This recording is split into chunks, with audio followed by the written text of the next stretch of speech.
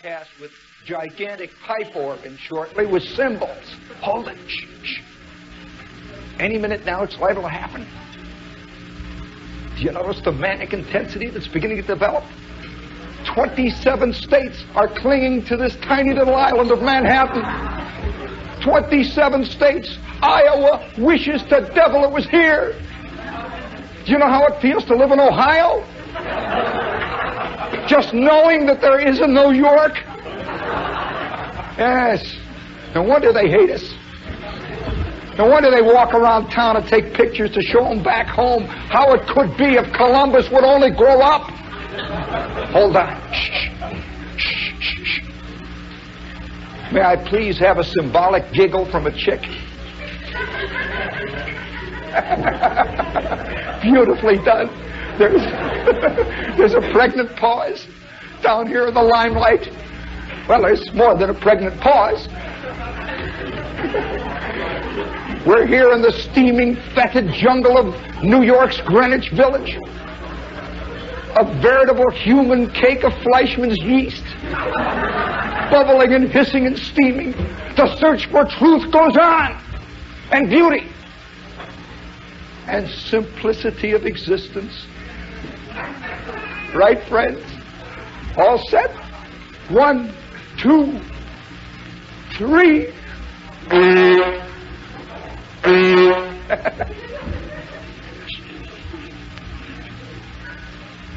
Now.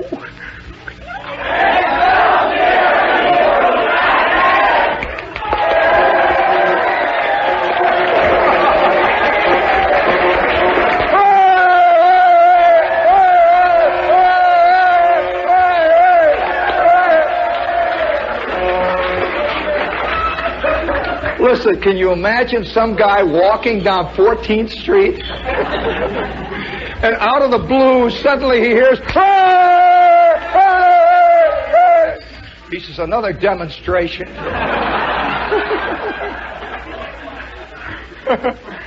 And in a nutty way it is, you know.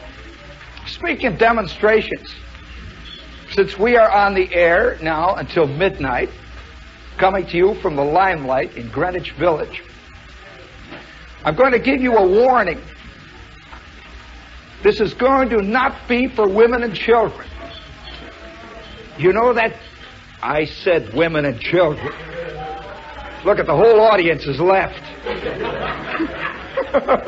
Oh, no. Secretly. Let's face it. Outside tonight, stalking the streets, is the pure animal, sizzling, hungry, rushing lust of the first true summer night. It was 94 degrees today. And what does that do to us? Don't you feel it inside of you? Out there in those streets, just on the other side of Sheridan Square, all around is this great surging mass of humanity, walking back and forth, and the moon is hanging up above us. It's all there ready. Yes, friends, I want you to put your hands on that radio. Come on forward, friends. Put your hands on that radio. Do you feel that warmth surging up through those knuckle bones? Do you feel it surging up through those wrist bones and up into your elbow bones and going fine into your heart? You feel that? Yes, that's the sound and the feel of solid electronic passion coming your way out of this human cake of yeast. Do you know, speaking of the human cake of yeast, not more than 2 hours ago, I am riding on the IRT. Boy, I'll tell you, that's where it's really being lived. I'm serious. You know what bothers me is how many people write plays and books, and they live up in Maine and Vermont. They live in islands off the Greek coast, and they're writing about life in America. Oh yeah, more than one young writer believes that if he gets to Corsica, the truth is going to come out. His talent will flower. Whereas, as a matter of fact, I would only recommend to every visitor to New York, ride the IRT. Go to Katz's, maybe knock down a Nathan hot dog at the other end of the line, and stand there and hang on to those bars in the IRT car and read those car cards. And look at that crowd sitting there, steaming, hot, fat ladies with Bloomingdale shopping bags. Just sitting there, you know, salami sticking out. And guys cruising up and down the cars. Have you seen that new thing of the guys cruising the cars for interesting-looking chicks? You know, they cruise, walking. Now, what did you think those guys were doing, going from car to car? They were looking for the... Did you think they were looking for the club car or what? You know, it is true, you know. You just accept these guys walking, they look back, and then they boom with the car. Well, let me tell you, I am on the IRT not more than about 2 hours ago, coming down to the village, and boy, it's hot. You know, it's really hot down there. They have not yet really air-conditioned the subway. Well, the air is conditioned, but it's, you know, you get the sense of old neat's foot oil and old footballs and, you know, gyms and locker rooms and all kinds of stuff. And it's life, you know, it's really life. Have you noticed that we devote most of our time here in America to expunging all the tracks we leave, expunging, in fact, the traces that we leave of life itself? What do you think the air conditioning system is for? You know, you can buy an air conditioning system now that blows Vermont air. You're living on 3rd Avenue, you know, and in comes Vermont. Well, I know certain places in Vermont that if they blew that air in, it would curl your hair. But they blow Vermont air, or they have one, you can set it for lake. You can set it for ocean, or stockyards. Yeah, I'm telling you the truth. You could set it for anything, you know, pine trees. You could set it for interesting house on a street in New Orleans. Cheap perfume, you know, all kinds of stuff. You know, the piano's playing and guys yelling and hollering, cigar butts smell. Well, we do this, you know, we're devoting ourselves to getting rid of it, but sadly enough, the very thing that makes life wild and swinging is the very thing that most of us want to get rid of. And I'm standing in the IRT, and I'm digging the scene. Really, it's just so exciting on a hot night, because everybody becomes very, how shall I say it, very basic. Really basic. Guys' shirts are open, you know, sitting there. You can see their hair sticking out all over from their chest. Women, you know, they've given up all the jazz. You know, the women after 5.5 hours at Bloomingdale's, it's all sweated down, everything sitting there sweating, and everybody is truly a human being. And I'm standing there in the subway. It's packed. Oh boy, you can't get a seat. I'm hanging there, and who am I looking right in the eye? Miss Subway. You know, Miss Subway up there on that card, you know, it says Miss Subway for July. And she's got this beautiful, clean, non-Subway look. She looks like she never rode a Subway in her life. It says, Miss Subway. Miss Subway this month works in a very thrilling electronic supply office. She is the epitome of the chic New York secretary who combines efficiency with chicness. And there she is looking out. It says, after she has left work, she uses her spare time by painting and making ceramic ashtrays. Wouldn't you love to know that, chick? It says, she is also interested in freelance modeling. Well, I'm standing there, you know, and I'm looking at this Subway chick, and I'm looking at the real chicks around me, the real Subway chicks, with the leopard skin leotards and all that, you know, and I can't imagine one of them making a ceramic ashtray.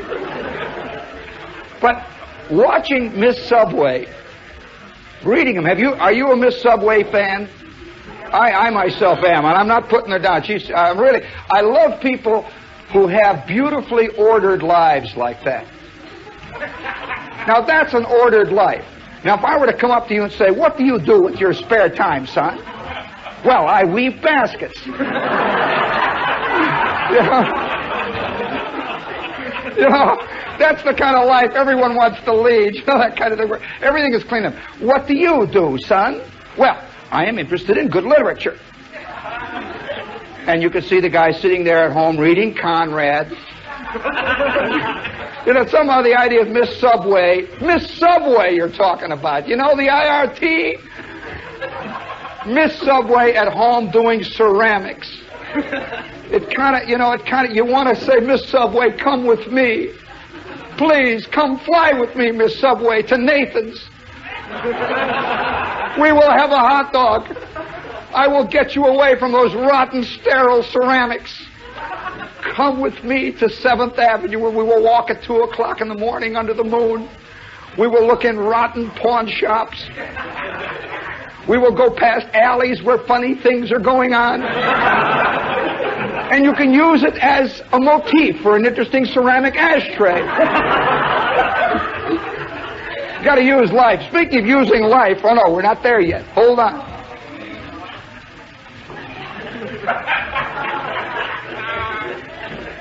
Yes, life is hard. Life is for... Oh, by the way, before we go any further,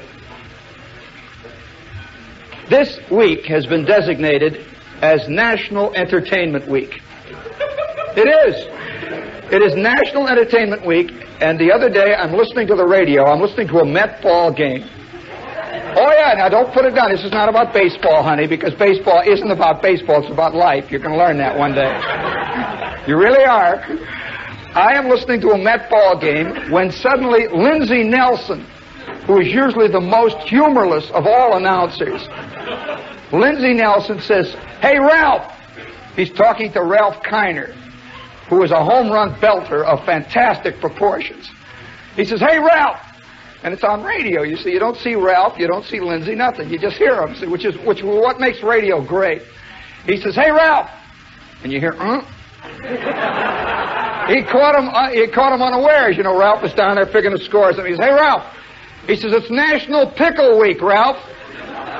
And in the middle of that, you hear, big yell. The Mets have, somebody scored 8 runs on the Mets. And he says, "It's National Pickle Week, Ralph."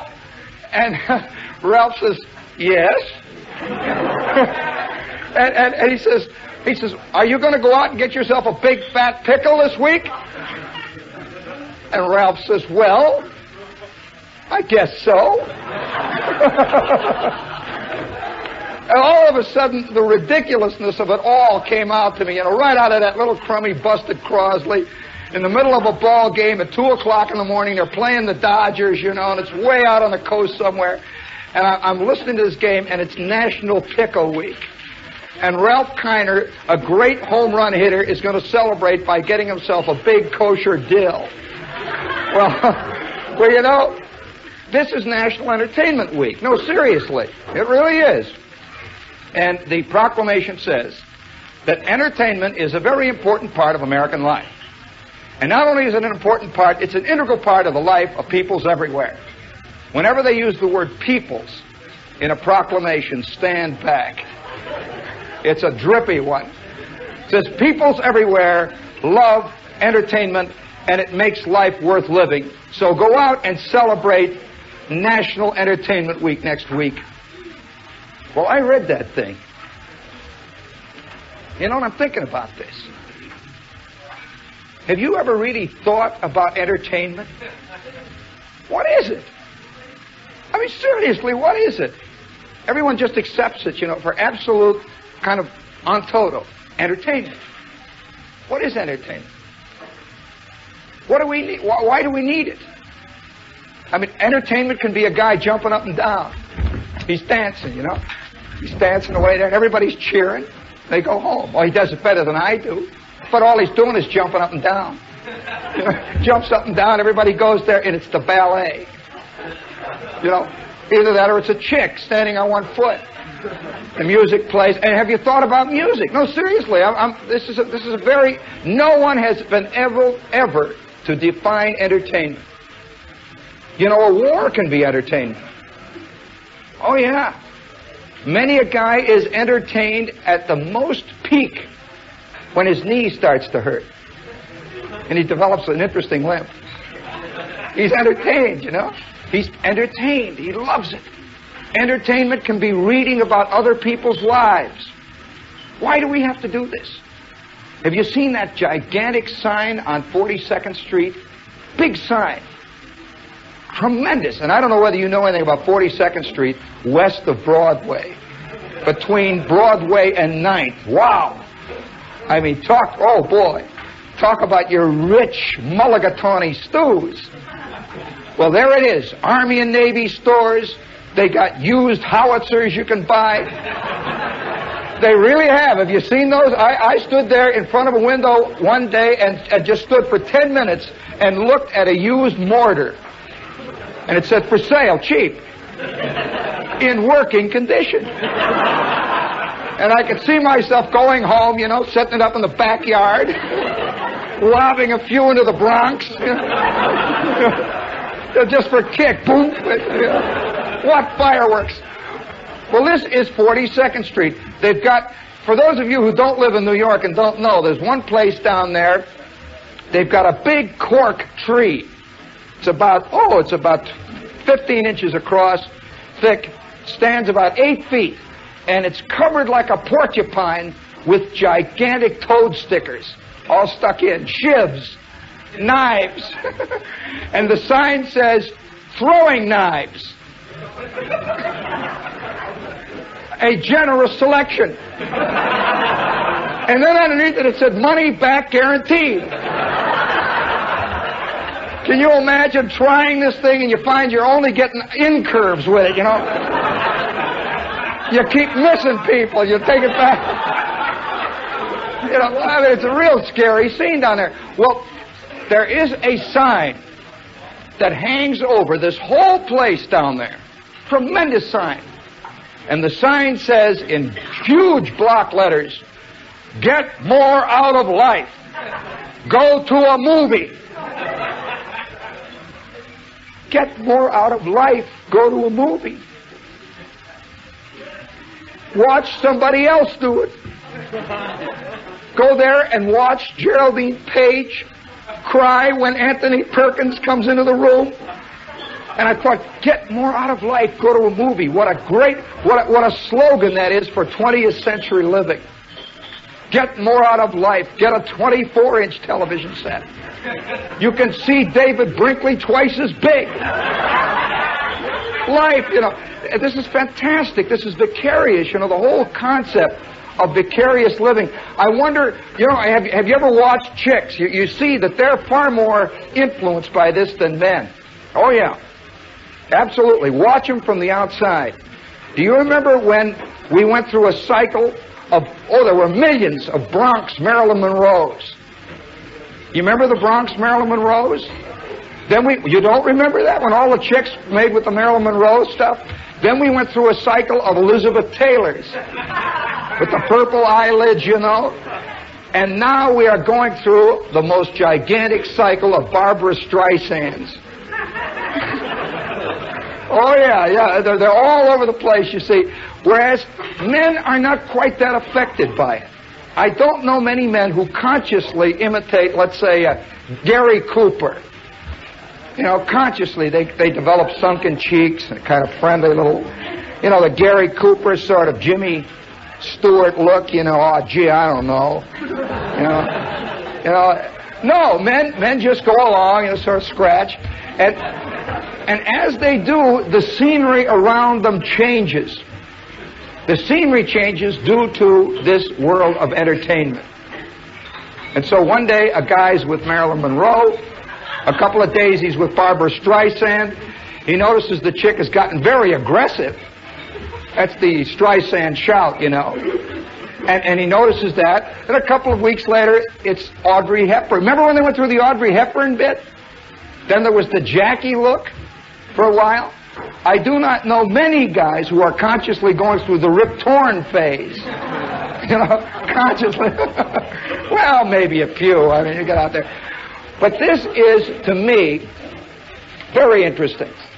In fact, you know that there have been anthropologists and sociologists and people who, aestheticians, people who deal in aesthetics, who've been trying to figure out what is meant by this thing, entertainment, art, beauty, this vicarious joy we get at seeing somebody, like, say, somebody walk on a tightrope.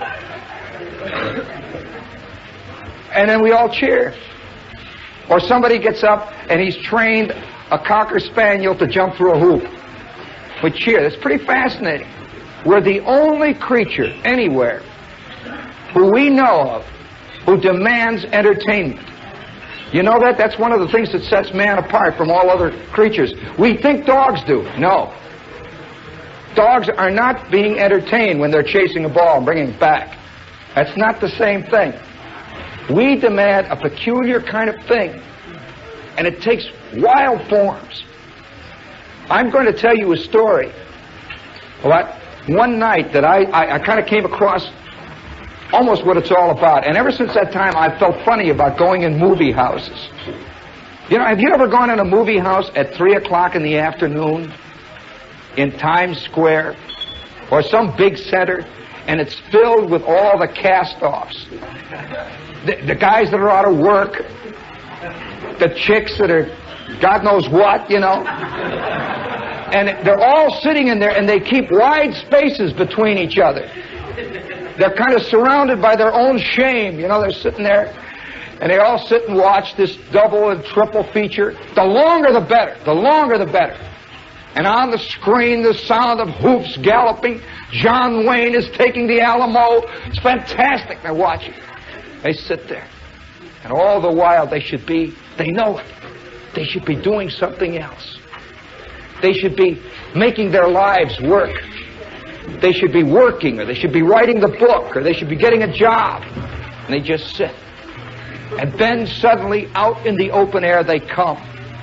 You know that terrible feeling of coming out of a play, and the sky is up there, the sun is beaming down, and you have a vague feeling at first of being self-conscious out on the street. You know that funny feeling? And feeling as though somehow you've been cheating. You know, even if it's a great movie, you feel, I've been cheating. It's a rotten feeling. It's funny. Well, when I was a kid, we had a show, a little theater. Just a neighborhood theater. Exactly like all neighborhood theaters, called the Orpheum. Isn't that a great name? You know about Orpheus? Somehow Orpheum, the Orpheum in Hammond, Indiana. The Orpheum.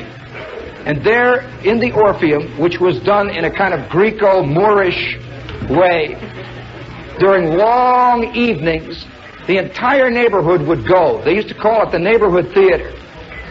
And then they gradually stopped going. And then a new thing began to develop. Bingo. Keno. Bank night. And then finally dish night. Now, do you know what dish night is? You know, most of it, this is something that most of us have completely forgotten. But if you can imagine going down to the Paramount on Times Square, and they give you a gravy dish when you go in. You know, they hand you a gravy dish so that to con you to come in and see Anthony Perkins. Well, that's what it was. They gave you a set of dishes. And everybody got all excited. They got all hung on this, you see. And they had out in the lobby, great big glass case. And in the glass case was the total set, the complete set of dishes that you could get. And they were these green crystal ones. You know the kind they give away in gas stations? You know that kind of stuff. You know, I'll tell you, my mother still eats off of them, so... And they're very important. She went through hours of hell to get them, you know. You know, I would say it's like green stamps. You know, people will fight for their green stamps more than their money. You can steal my dough, steal my everything, steal my husband, kill my kids, but take my plaid stamps, no. Because it represents something important. Well, the old manager of the Orpheum decided, since things were going bad, that he better give away dishes. And he got these green dishes. You could see through them. You hold them up, you know, they're dark green. And everyone thought, isn't that beautiful? It's a kind of slob art, you know. It really is. No, I think we should recognize this art form. I mean, like plastic orchids. Oh yeah, that's a slob art form. You know those big gold bas-reliefs of African natives hitting drums? You know, that you see up in the Bronx in these Chinese modern furniture stores. The whole concept of Chinese modern is slob art, as far as I'm concerned. I know a guy who had a cafe model, a ancient Chinese TV set, and yeah, it had teak wood, you know, little red dragons, little bamboo things, and this is true slob art. It's combining a kind of non-function with non-function. Well, these green dishes, I remember well, they had molded grapes on them. You know, little raised places, you see, that would, with all the like all the mashed potatoes would gather in there. And well, they looked awful with food on them, I'll tell you. If you've ever eaten red cabbage on green dishes, it's wild. With meatloaf, you know, real family house food. Well, they started to give these things away, and every Wednesday night, the concept was, if you came every Wednesday on dish night, which was the night after bank night, and the night before bingo night, nobody talked about the pictures anymore. They just came. See, Fred Astaire's up there dancing, and all you could hear is the rattle of dishes in the audience. Well, it's a funny thing. They used to, they would, this is exactly the way it would work. When you'd come in, I remember it well, you'd walk in, and you know where the guy takes the ticket and he tears it? Well, he used to have a great big cardboard thing there, just filled right to the top with saucers or cups. They squeezed it out. You know, you got a saucer and a cup separately. Those were two separate nights. Boy, that was a bad night when you got a saucer night, you know, a little thing you walk in. Well, you'd come in, he'd tear your ticket, and he would only give it to adults. And he would say, oh yes, saucer night tonight. And he'd hand my mother the saucer, and she'd take the saucer, and we would walk into the darkness. It was not air conditioned. It was dark and hot, and it was summertime. And up on the screen would be Fred Astaire, or Ginger Rogers, some Never Never Land up there. Priscilla Lane, guys like Jeffrey Lynn, had no relationship to the steel mills, none whatsoever. They're up there and they're doing things. Jeffrey Lynn is always coming in with a tennis racket. Walk in, you know, tennis, nobody tennis in our pool rooms, you know, we played. Well, this was the kind of strange, I can only say it was surrealistic. Out of this background, by the way, comes humorous and starkly realistic writers. Out of this background comes people like Theodore Dreiser, people like Farrell. It has to be, you see. Because what are you going to do if for example, if you see a movie with, let's say, Priscilla Lane, you know how she looked. She always, great, you know, she just came out there, she always looked like she was just out of a shower. She was thin. She had all these sisters. And Fay Bainter was always her mother. And there was always Jeffrey Lynn coming over. And he was always an author, and he played tennis.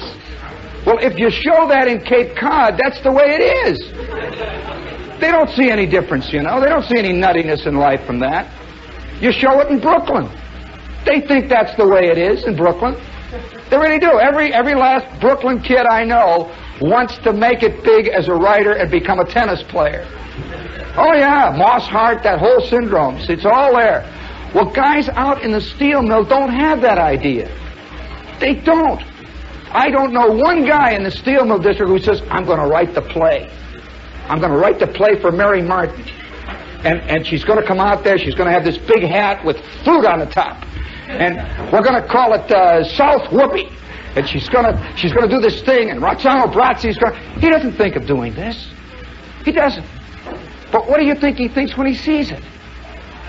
Does he think it's life? I don't know. It's very hard, because I sat out there and watched Priscilla Lane and the guy with the tennis racket. I watched, Robert Cummings with this phony English accent. He was not like anybody on the South Side. Not one of us.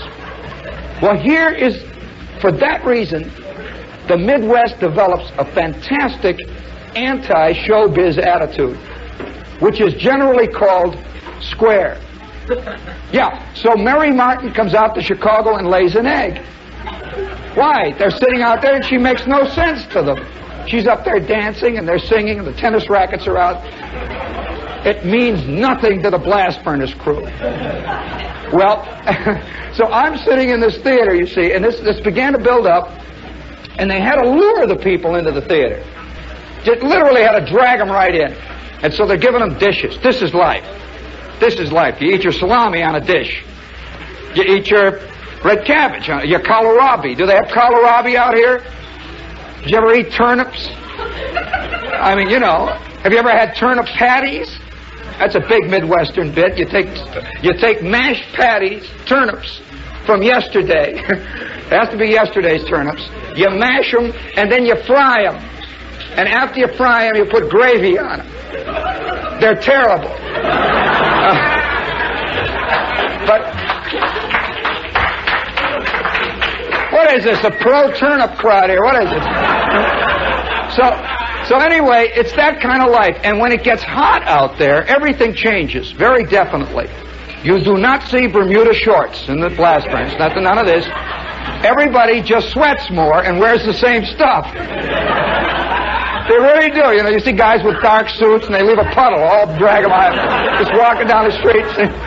Oh yeah, they sweat and their collars turn up and they sit there. Well, everybody would go to this theater every Wednesday night, and there would be big excitement. He would keep it back. He would not tell you what next week was going to be, whether it was going to be a soup bowl night, or you know, he would save it for a surprise. Also, he knew that there were certain things people wouldn't come for. See, you know, you got enough saucers. You don't want no more saucers. You know, a glass night. Everybody drank out of jelly glasses. You know, so glasses didn't bring them in. There were certain things like platter night. Millions of ladies would come. You see, it was a platter night. Well, every Wednesday night, me, my kid brother, my mother, and my father. See, they tried to get two sets. They were getting a set together for Aunt Teresa. It was for Christmas, you know. And my father would get Aunt Teresa's set, and my mother would get our set. So we'd come in there every Wednesday night, and there would be the box. And the first couple of nights, he had big things, like platter. Great big platter, you know. And the word got out in the neighborhood, this fantastic platter we got free, you know, big thing. So everybody is sitting in the theater there, and up on the screen is Priscilla Lane. And about every 10 minutes you'd hear, crash! And then you'd hear this muffled swearing. And then the two people would get up and leave the theater. What's the use of staying through the tennis bit, you know? The whole reason for the evening was shot, you know. Gee, you know, all week we waited and you dropped it. Oh. What are we going to do now? No platter. They're not going to have another whole set of dishes, no platter. What are we going to do? Well, you know, it was a point of no return, you know. They didn't repeat these nights, you see. If you messed up, boy, on the gravy dish, forget it, you know. There was... So they got you hung like that, see. So every night they would come down and they'd give these dishes. Well, it got to be really, you know, it's like dope or something. You really get hung on it. And so after about 13 or 15 or 20 consecutive weeks, you got a pile of them. You know, there's 8 cups are over here, and you got a couple of dishes, you got a saucer and a soup plate, and it's beginning to build. And as it built, people got more manic. Let me tell you, a guy with 1 or 2 plaid stamps in his book is not a dangerous man. Give him 15 pages filled up, and you have a suspicious man that'll shoot on sight. Oh, yeah, that's why guys with a lot of dough, rich men, are always more rotten about money than poor guys. It's like the guy with the filled-up plaid stamp book. He gets really hung on keeping that book fat. You've got to have it real fat. You can't stick it in your pocket. You know, it's got to somehow, if you could get a wallet that was shaped like a bowling ball, because of all the stuff you got in it. You know, it's a great feeling, and you protect it. You really do. A guy with 15 cents in his pocket, he'll shoot it right away. 15 cents, give me an ice cream cone. He eats it, nothing. He's dead now. He's broke. He shot it all. You try to get Nelson Rockefeller to shoot it all, I'll tell you. And don't think the voters don't know it. You know, they sit out there. There's the Goldwater crew. Boy. Well, speaking of Goldwater, what station is this? Come on, hit it! New York, the Big Apple. Right. We don't have dish night down here. Not in New York, where they're hung on showbiz, you know. Well, I'm sitting there every night, you know, got to be a ritual. Every Wednesday night, immediately after supper, we'd put away everything and run out down the street to the Orpheum. And there would be talk. I remember there would be talk at the dinner table. I wonder when they're going to start with the gravy dishes. See, somehow having a gravy dish is the epitome of, well, it's civilization. My mother used to just take the pan she made the meat in, you know, pour it over everybody. Somehow having your gravy in a dish, you know, a little gravy boat, was a fantastic concept. Well, they would say, when are they going to get the gravy dishes? And someone would say, I understand they're going to have a fruit dish. Fruit dish. Fruit dish, you know, what is a fruit dish? You know, a fruit dish, we just, you know, you get the apple out of the bag. Fruit dish. And there would be all this stuff, you know. Well, one night, after about 15 weeks of this, my mother had collected half a cupboard full, and all the tin cups, all the aluminum Little Orphan Annie mugs were pushed in the back. She was establishing a nest. We had all these things, and the week before, we had gone down there and had really hit a kind of interesting jackpot. We had gotten a dish, the first time that we ever had a dish like this in the house. And we were using it night and day. People were using it just constantly. It was a butter dish. You know, with the little thing on the top? You know how butter, you know, actually we never had, it was an oleo dish in our neighborhood. You know, I grew up eating oleo that was white. It looked like lard, you know. They never colored it, you know. It would come with a little pill or something you'd mix. And after a couple of tries at that, it would get sort of paisley colored with stripes. My mother gave that up. We would eat white oleo, you know, oleo. So it would always be in a little pile on the dish. Well, she would take our oleo after we got our butter dish and make it into a little square. Put the top on. It's butter. It's in a green dish. Well, we had gotten our butter dish. Everybody's gasped by it. Wednesday night come, we're all excited. The word is out. It's going to be gravy night. There's going to be a gravy boat tonight. We're going to complete the set. We go down there. We're standing in line. We get up there. He hands my mother a butter dish. 2 butter dishes.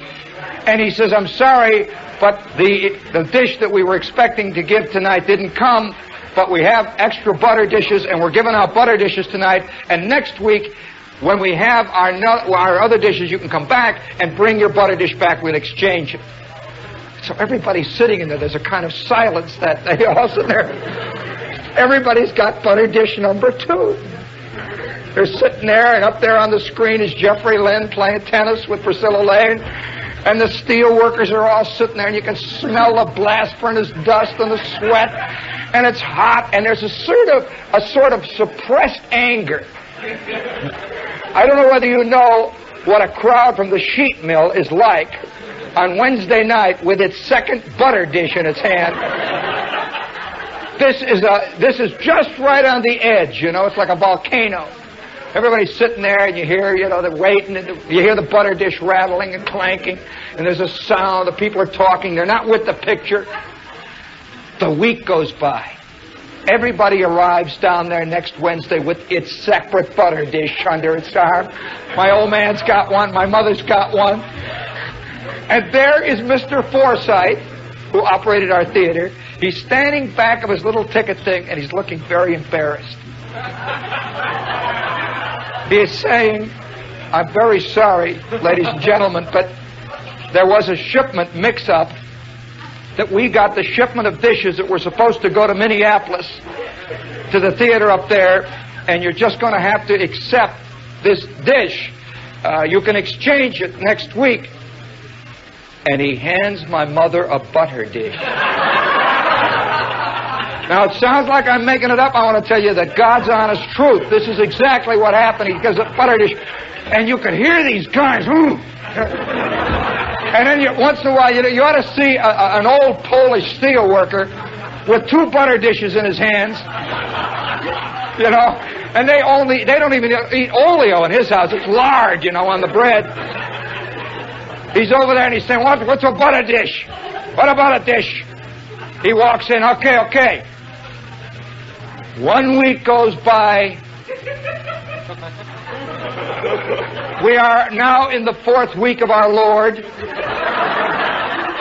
There's been a lot of talk in the number 2 open heart. Everybody is lined up, and what do you think he is handing out? Butter dishes. The crowd is sitting there now. Everybody in the crowd's got 4 butter dishes. They have brought them back to exchange.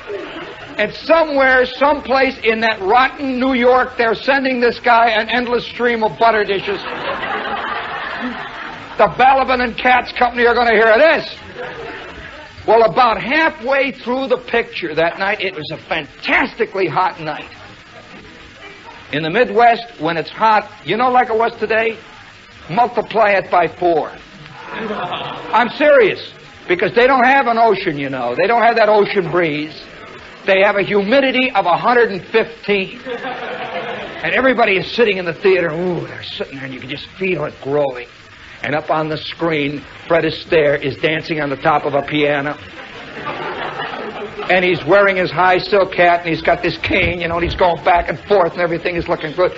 And over on the right side of our screen is a sequined organ.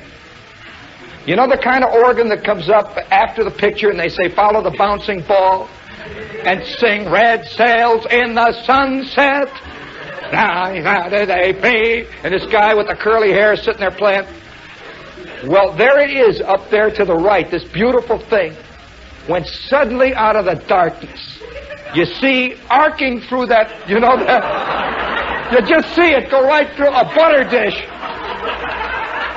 It is in 2 pieces. It turns over, you know, and you see it outlined on the screen in shadow, you know.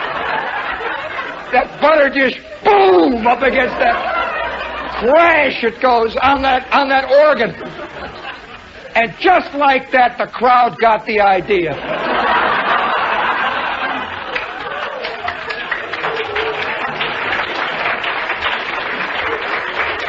Let me tell you, have you ever seen it rain butter dishes? You heard of it raining frogs? Butter dishes, there's a cloud of them like that. Little old ladies are throwing them, you know. And the lights go on, and poor old Mr. Forsythe gets out there on the stage, you know, and it's a sad. Have you ever seen a movie house with the lights on? It's really sad, you know. I mean, everybody's knee-high in Baby Ruth bars, and kids have been sick on the floor, and big splotches, and Cupid dolls are sort of half hanging off, gilt ones, you know. It's just, here's that crummy little red curtain up there. Mr. Forsythe says, excuse me, please, excuse me, please. And from the back you hear this bohawk, shut up! Boom! Well, old Forsythe, you know, was learning what showbiz is about. And the butter dishes are hopping back and forth, you know, crash. And he says, excuse me, please. Next week I have absolute authority to tell you it is a gravy boat week. Shut up! Gravy boat yourself! Boom! Well, the police arrived. And, you know, it was a wild scene. They're taking all the steel workers out and little old ladies, and we're knee-deep in green glass. And I can't, I can't imagine the explanation for the cops. Where you see the butter dish night here, and the cops are all standing around, and the little old ladies are being loaded into the wagon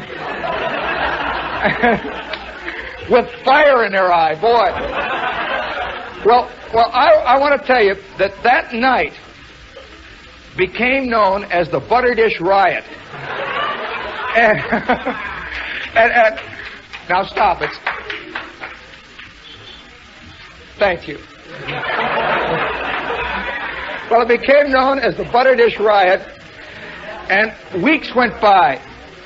It's funny how the crowd, forgets. Weeks went by. Speaking of riots, look who's here. It's the Red Garter. Hey, let's go, men. Ho, ho, ho. Come on, let's go. This is the crew from the Red Garter. They got the hottest softball team in the business. And they're from one block down the street, and they're the wildest, angriest Dixie band in the business. Let's go, men. 1, 2, 3, all together.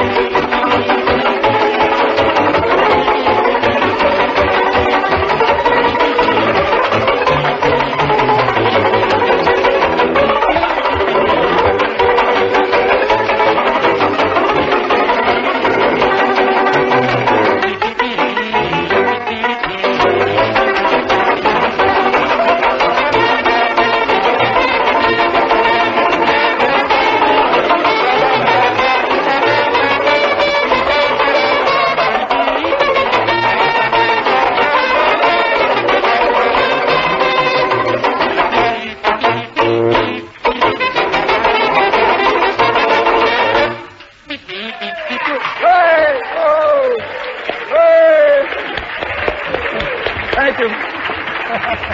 Get out of here. That was the gang from the Red Garter. They're from right down the street. Let's give them a big song, man. Ho! Ho! Ho! I want you to know they take their coffee break to come down here to play for you, so give them another cheer before they get out there. And the Red Garter is just one block from us here, and we're at the Limelight, a steaming, hot-fetid, swinging bowl of mulligatawny stew, and we'll be back in just 5 minutes after the news.